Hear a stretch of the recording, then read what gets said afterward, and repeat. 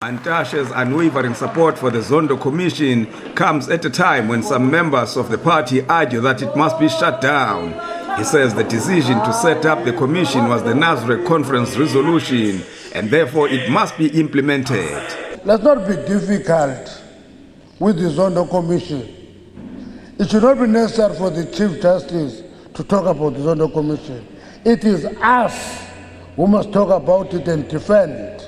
And say it must continue its work, finish it, give us a report, and if there are consequences, we must face the consequences.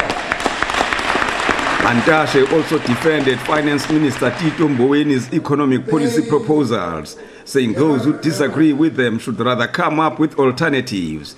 COSATU and the SACP strongly rejected the proposals. Don't howl at the process. Throw ideas that can contribute. And